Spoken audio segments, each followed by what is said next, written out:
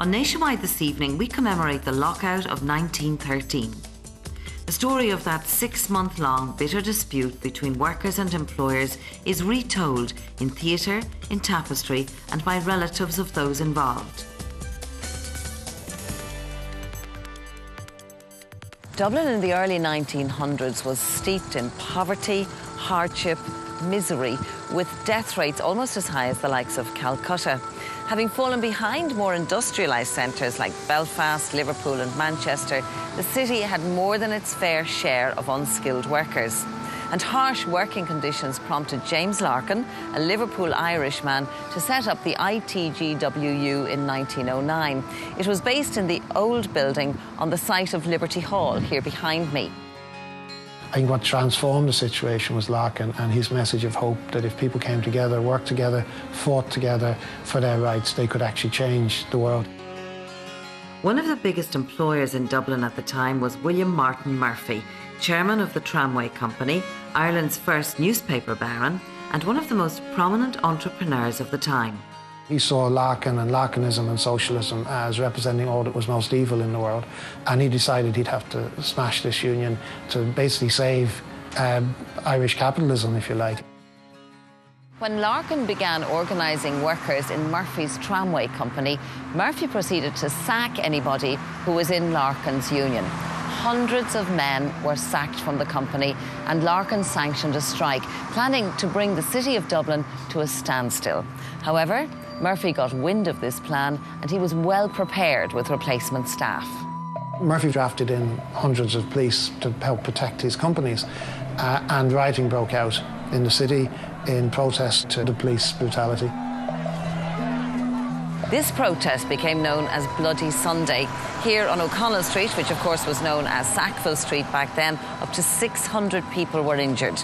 The very next day, the TUC met in Manchester, and Larkin got the green light of support from Britain. So overnight, the situation was transformed from a local dispute between tram drivers and conductors into an international one about union recognition. Murphy persuaded all the other employers in Dublin to lock out their men who were in the transport union and to get all their other employees to sign a declaration saying, A, they weren't in the union and they wouldn't associate with it. And thousands of workers on principle refused to sign that. So what began as a tramway strike within a week had become a strike involving about 25,000 workers and their families. Most of those families lived in tenements in Dublin's inner city. Once the houses of the ruling elite, ironically, they became the slums of Dublin 1913. In one house here in Henrietta Street alone, the 1911 census reported that there were 19 families living under the one roof. Now, conditions may have been harsh before the lockout started, but when it dragged on for almost 6 months, hunger and poverty developed a violence of their own.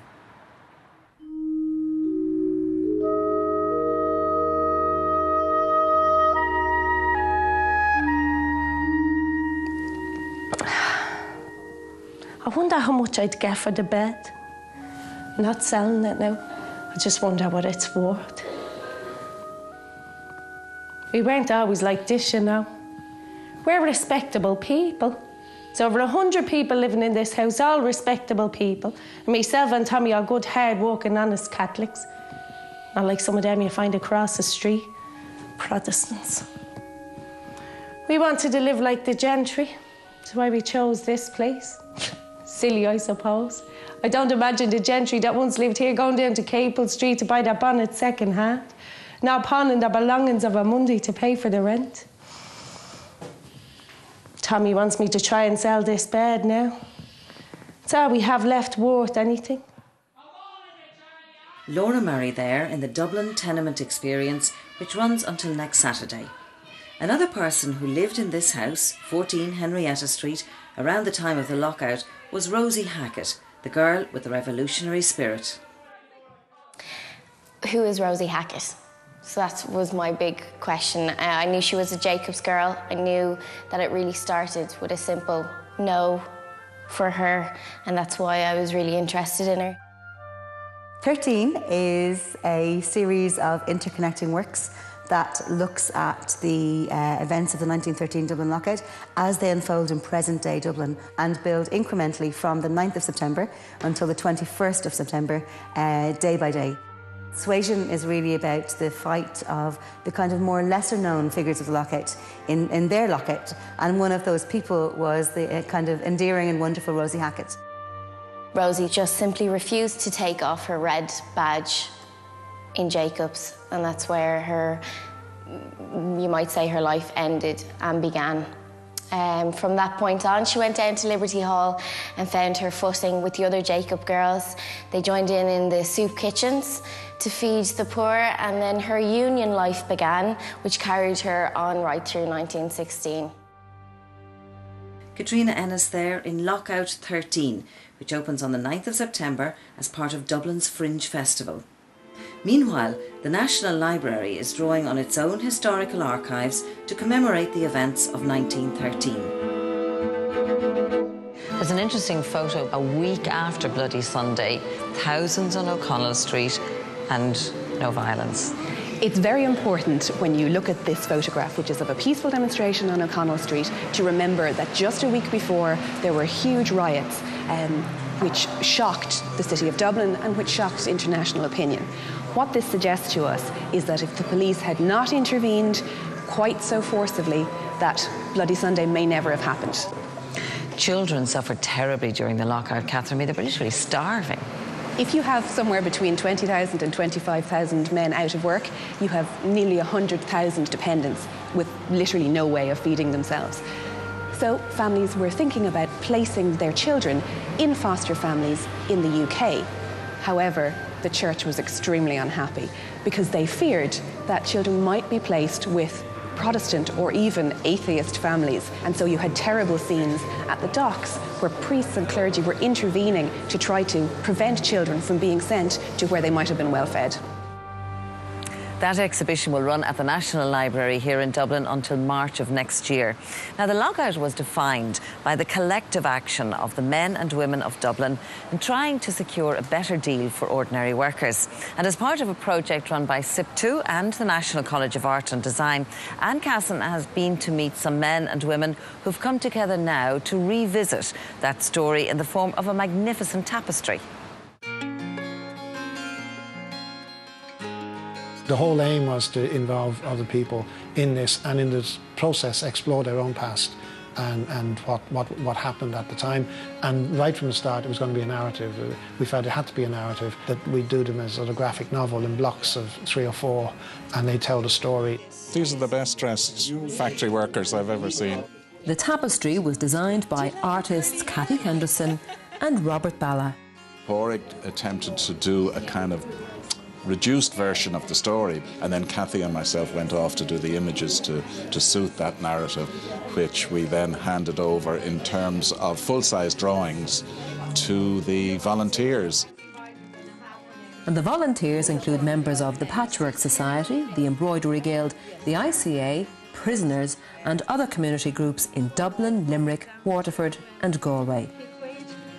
I see the ladies are working very hard here, Mary. Thank you, you've done a lot of work on this panel. Where is it in the overall tapestry? Where does it come? It's the main panel in the overall scheme.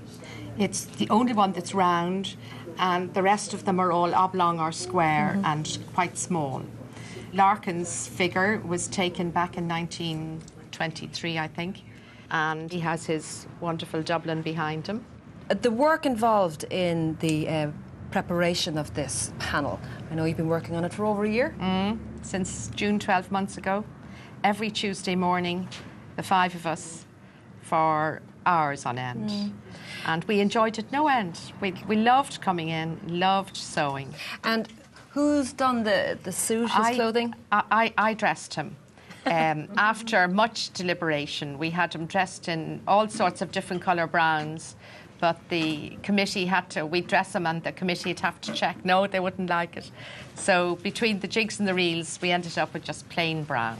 And the work on his face is incredibly delicate and intricate. Absolutely brilliant. I was dreading the thought of who was going to ask who to do the face, but Bernie was wonderful. Bernie did his face and his hands. Absolutely.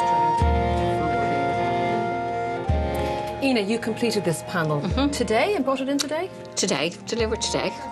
And tell me a little bit about the James Connolly figure and why you were given this image. Well, I choose to do this one. I just liked it. I love James Connolly, and this is little Alice Brady's funeral. She was shot and she died. And James Connolly did the narration at her funeral, so hence. And are you delighted with your work? Are you proud of it? Very, very proud of it, yeah. Very proud to be part of the project. Like, it's a super bit of history. Really proud, yeah. Valerie, what element of the 1913 lockout does your panel represent? Well, it represents the Jacobs, the problem that these ladies had when they wore the badges which were supporting the strikers, and when they wore the badges into work, they were fired. There's going to be a text, we'll say. Yes. OK. These ladies, the same day the disturbances began outside Jacobs' biscuit factory, as women workers wearing the red hand badges of the ITGWU are turned away. OK. And may I ask, what does this represent? I haven't seen these. These, we thought they were biscuits, but apparently, they should be biscuits, but apparently they're little medallions little medallions, and I think they're being done by the rehab.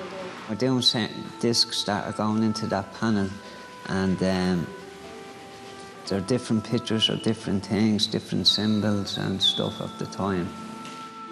Down the road in Dublin 8, we met some members of RAID, Recovery Through Arts, Drama and Education. Well, before the unions came in and told us about it, I didn't really know anything about the history of the lockout. And so we really got interested in it. And we done all our research, Googling all the history about it, and came up with drawings of our own ideas of what we would like to do around the lockout. My one is of the children during the lockout. There was women and that would give out soup and that to children. So I've got a woman outside. This is like Liberty Hall.